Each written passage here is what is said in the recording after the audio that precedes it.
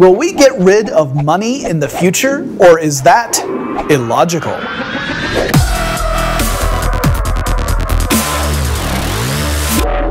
It probably comes as no surprise to you guys that Leonard Nimoy was a hero of mine. He was an intelligent, charming, compassionate, and funny man. And his performance as Mr. Spock created an icon in science fiction. So I thought, what better way to honor his memory than to ask a very Star Trek question. In the future, will we have money?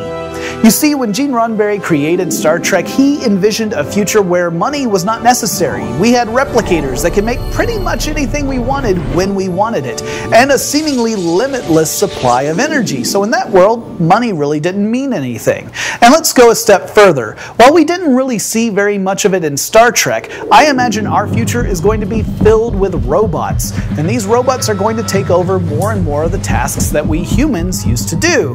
Which leads to the question, what are we going to do? I mean, in a Star Trek future where all of our needs can be met instantaneously, it's not so much of a problem. And in fact, in Star Trek First Contact, Picard tells a 21st century woman that in the 24th century, the acquisition of wealth is no longer a driving force for humanity. How much does this thing cost? The economics of the future is somewhat different. You see, money doesn't exist in the 24th century. No money? You mean you don't get paid? The acquisition of wealth is no longer the driving force in our lives. We work to better ourselves and the rest of humanity. So what is the driving force? Well, Roddenberry's vision said that once we free ourselves of these obligations, we can pursue our dreams, the things that give us satisfaction and fulfillment, like self-improvement and satisfying our curiosity and exploration. And we can still do tasks that bring us pleasure that a robot could easily do, like gardening and cooking. And I think, I want to live in that future. Now it's time for us to think like Mr. Spock and apply some logic to the situation. So first, let's consider the replicator. In Star Trek, they could create pretty much anything, building it atom by atom instantaneously.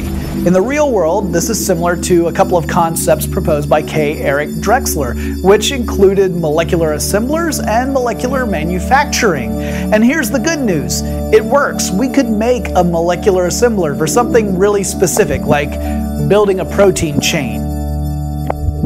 But here's the bad news. We can't, and we might never be able to build a molecular assembler that could create anything. So in the future, you might be able to get that protein chain, but you probably won't be able to get that cup of tea. Secondly, that limitless energy is a really tall order. Now, if we ever perfect nuclear fusion, that could lead to an energy surplus, which would be great news. Third, resource scarcity isn't always the problem. Sometimes the problem is logistics. Getting food and water and medicine to people who need it sometimes is difficult, even if we have plentiful supplies elsewhere in the world. But here's the good news, the silver lining in all this gloom I'm laying down.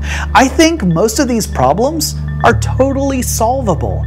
They just require willpower and energy and, for the time being, money.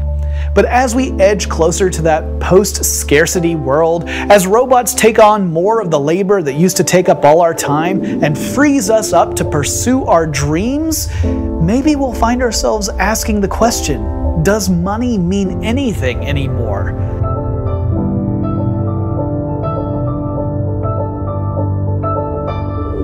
I've got a question for you guys this week. Do you think in the far future money is still going to be around, or is it going to disappear? Let me know your thoughts in the comments below, and make sure you explain your answer to me. I'm really curious. If you enjoyed this video, make sure you hit like, subscribe to the channel, and check out these other videos over here.